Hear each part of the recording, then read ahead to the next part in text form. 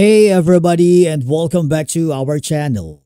In today's video, we are going to show you how to fix the error "No DHCP server was found" or "The network connection quality might be low," which you normally found on Windows 10 and Windows 11.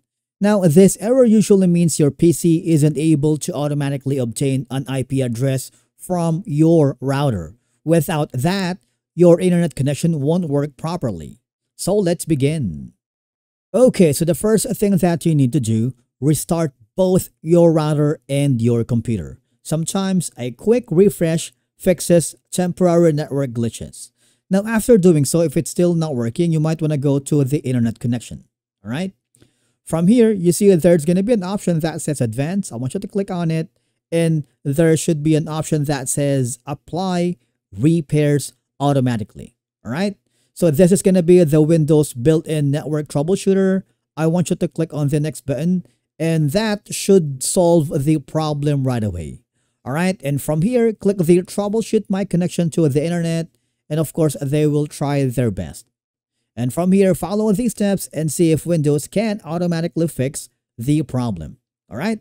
Now, another option that you can do is go to the command prompt or CMD, and then from here, type the following. Number one is going to be ipconfig/release. Press enter. All right. And then the following is going to be ipconfig/renew. Press enter. And then hopefully this forces Windows to request a new IP address from the DHCP server.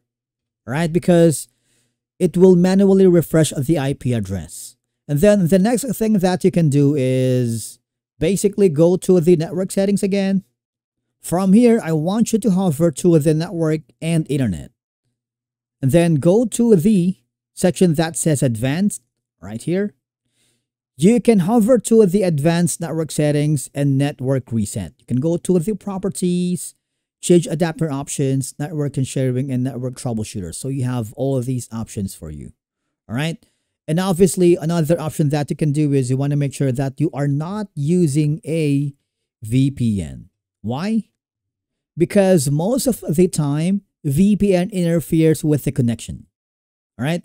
Make sure you turn that off temporarily, or if you wanted, you can uninstall that for now to see if that fixes the problem.